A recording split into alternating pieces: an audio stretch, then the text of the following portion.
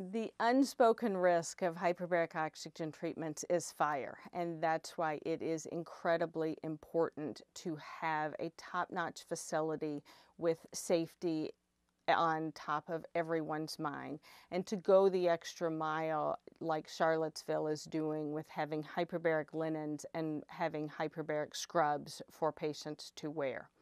There are some other complications that patients may experience, and the greatest complication, or most common, is ear pain. Just as flying on an airplane, you have to equalize your sinus pressures.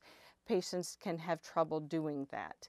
In addition, diabetics, we really need to pay attention to their blood sugar going in and how much their blood sugar drops with a treatment.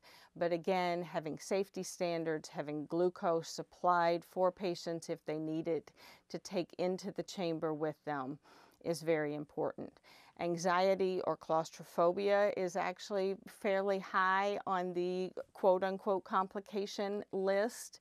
So even at a less than 0.5% complication rate, most of the complications can be classified as minor issues that with appropriate care don't become a problem at all.